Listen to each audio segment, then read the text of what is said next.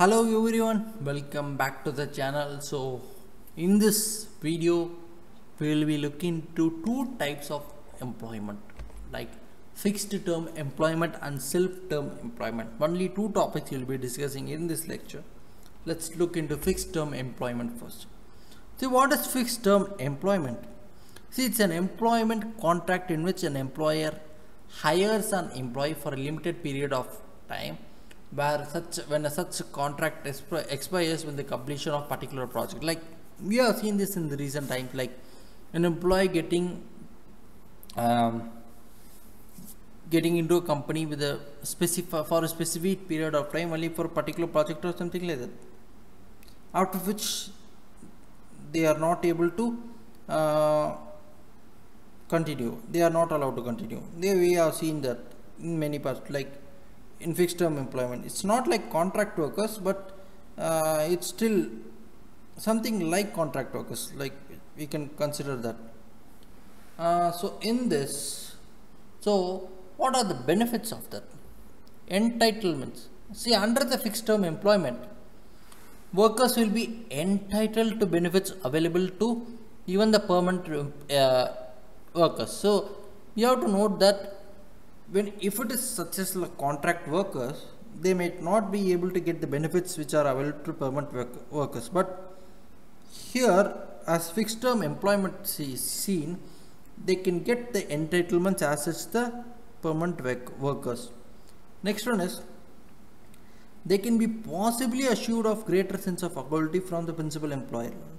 See, when something problems happen, contract workers cannot raise question, but fixed term employment workers, they can question them, and their employers are accountable for their questions. The industries will profit if this category of workforce, yes, because it offers them much needed flexibility. Like for example, one set of people, one set of category might need to be for one project. If he or she is appointed on the basis of contract or fixed term employment, after the project is done, they may not do the required services and may terminate him. And after the contract ends, he or she may not continue. But if he has been recruited as a permanent employee, even though the services are not required, but they must still keep him around and paying their salary. That is something industries, the profit will increase for the industries. Next is poor working conditions have been a key cause of dissatisfaction in industrial centers among the contract labor. We have to know that in the contract workers, the satisfaction of the workers has been very low because of the poor working conditions.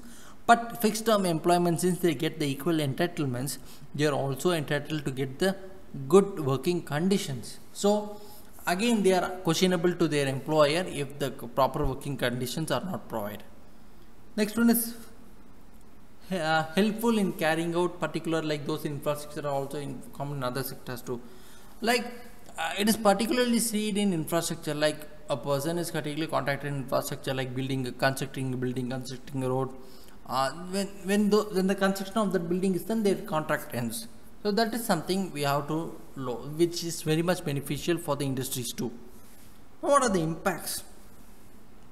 So there has been a decrease in the transition rate from FTE to permanent employment. See, what happens is after the contract ends, the employee is eventually terminated or has not been able to continue as a permanent employee, because of which that employee who has been working for a long time comes into the phase of unemployment. Next one is, the majority of FTE, that is full fixed term employment hiring, is like a low wage workers who fall into the lowest income wage. That's how industries hire people, like low wage workers, whereas the medium and high level workers have been put into the full time workers.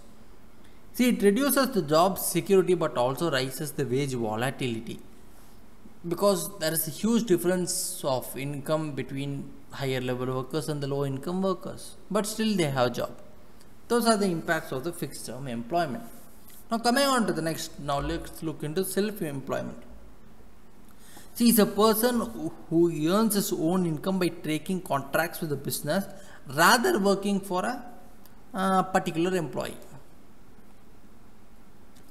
Now let us look at the significance of self-employment. Advantage of small business.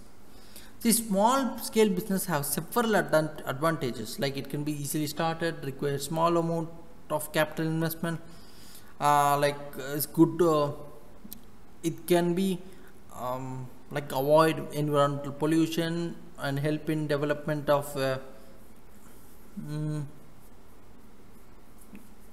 like it can avoid the development of slums because of putting force on workers to work in low income. Like it does not need to exploit the workers, and they have their own advantages. Now next is, in self-employment there is no limit of earnings as in the case of wage employment. Like the self-employer, like that one person who owns a business is his own boss. Like he takes his own talent for his own benefit, but still at the same time he even bears his own loss if he gets into loss. Developing the spirit of entrepreneurship. See, taking risks because of trying new products, new methods of production and marketing. There is a risk actually, but when a self-employed person starts becoming innovative and taking steps to expand his business, he becomes an entrepreneur. So that is something, a launching pad for entrepreneurship. Next one is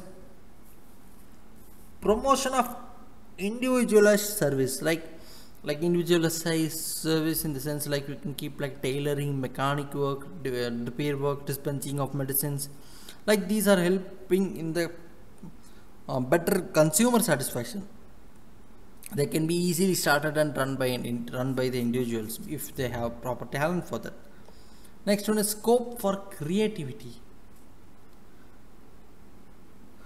See, self-employment always has developed a scope for creativity and skills in art and crafts, like which can even lead to the preservation of cultural heritage of India, like handicrafts, handloom products. These are all something which we can see.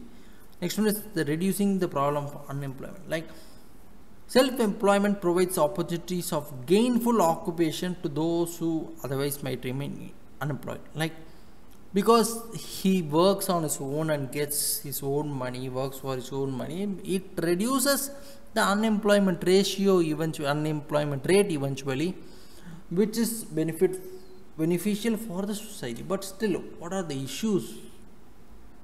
Low job creation.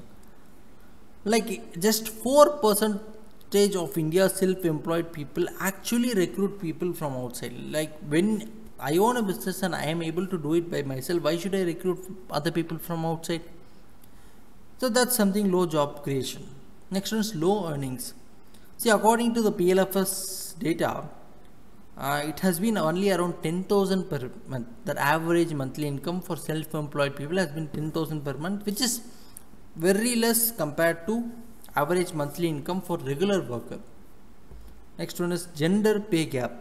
See, on average, male workers make almost 3 times as much as female in the group of self-employed people. Next one is NSSO report. See, there is a whooping 63 million unregistered enterprises in India, 96% of which are operated by individuals where most of these businesses do not pay their GST as their annual sales are less than 20 lakhs. When these million enterprises grow and start paying GST taxes to the government, it's a huge benefit for the society as such, because government can put in large welfare schemes for the development of country people, and which will eventually push more people out of poverty, and it will eventually help more people to develop it will help the country to grow faster. Okay, these issues are there. So what we can do? What are we for? Quality education. The level of education must actually match the demands of market at that time, or match the demands of the industry at that time.